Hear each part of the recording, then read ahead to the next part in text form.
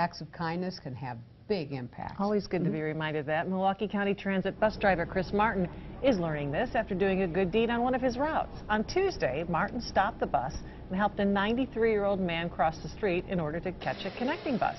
One of his passengers saw this and notified MCTS. He is now being nominated for a commendation for his actions. Well, it makes me feel good to know that I can help, especially an elderly person. A lot of times people ignore them, but, it's good to help when you can. This apparently is a habit for Chris. It's not the first time he's been nominated for a commendation for his actions on the job. In 2014 and 2013, he received 5. Keep up the good